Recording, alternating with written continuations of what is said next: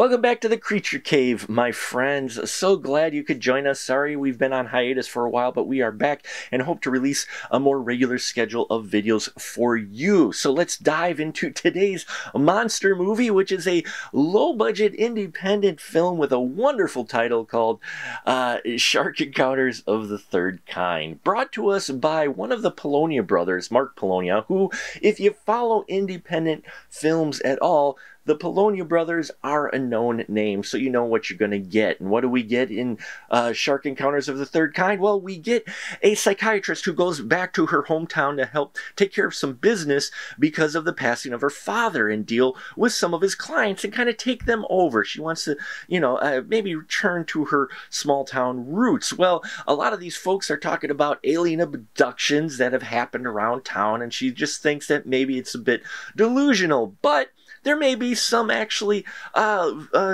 credence to their claims, because there is an alien ship that has crash landed in the lake near town, and these aliens have taken over the minds of the sharks in the area in order to protect their ship while they repair it and do various alien things. And meanwhile, we have a treasure hunter who's going out looking for a treasure that happens to be in the same area as where the alien ship is, and we see how all of these storylines combine in Shark Encounters of the Third Kind. This film, yeah, I love micro-budget indie cinema, and in here Mark Polonia shows just how much you can do with very little money. It's got a lot of charm, I thought. It's not the best crafted film by any means, but I found a lot of entertainment here, to be sure, namely with the characters that we get. I enjoyed Jenny Russo's Kay Radke, who is the psychiatrist who's returning back home to take over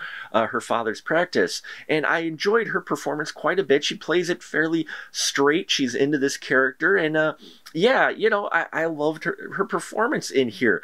Real fun character was Camilla, though we don't get a lot of screen time with her. She's kind of the crazy cat lady, played by Natalie Himmelberger.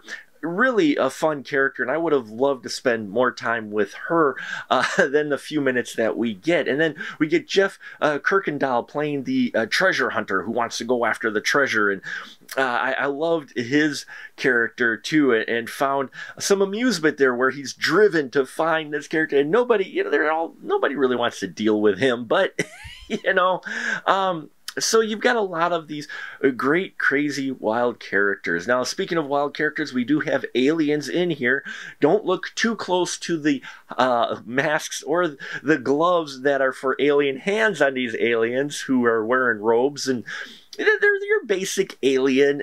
You can tell that they've acquired the mask and outfit from a costume shop by chance. So it does kind of look like the guy in a costume. But again, I think that added a bit to the charm of this. While it's not exactly anything intricate in the detail of the design of these aliens, they're aliens, okay? And they shot a lot of this stuff in the daylight, so they aren't hiding a lot either. So I thought that was a pretty bold choice. As far as the sharks go, well, when they're munching people, there's some practical. So they at least built like a shark teeth and kind of heads, and people are very good at making it look like the sharks are biting them, and you do get a lot of blood in the water and bloody stuff going on. So I did appreciate that. But when we get to the underwater scenes with the sharks, it looks kind of like someone took a bathtub shark and put it in front of a green screen with compositing.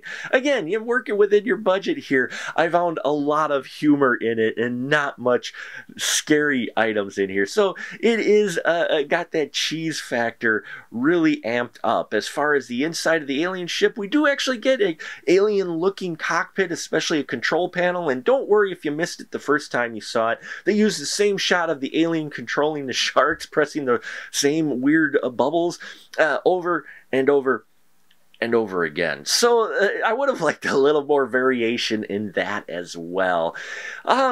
So let's get to the monster rating on this. I mean, the story is fairly basic, and it's coherent enough for you to follow. It's not really a deep plot at all. But For our monster rating, well, we're looking at the makeup slash gore effects in here, and they get about a 2.5 in here. When the sharks are biting, they're doing the actual physical biting part, it looks pretty fun. You know, it looks good for the budget that they have, so I enjoyed that quite a bit, and gore and makeup effects, but there's just not a huge amount of those done in this film, so it is sparse. And then, of course, the monsters, the aliens, I did find charm with them, but they do look like they were just costume shopped props that they bought on a Halloween sale.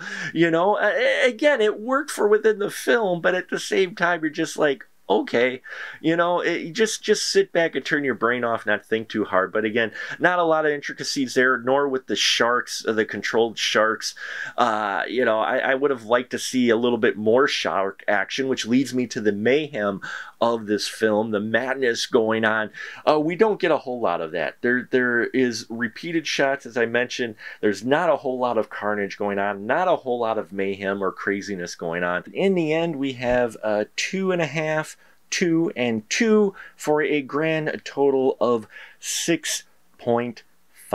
So pretty much middle of the road, independent, micro-budget monster film. If you like that type of film, you'll want to seek this out, and you're familiar with the Polonia brothers, you may want to watch it. But if you're not, and you're a little more, like a little more mainstream and a little more upscale production to your monster films, then you'll probably want to give it a pass. And there you have it, folks. Thank you so much, as always, for listening to me ramble about monster films. I appreciate it, and check out all the great interviews here on the channel, as well as check out all the great reviews on the website as well. And yeah, that'll about do it for us, and I'll just say a good night, everyone.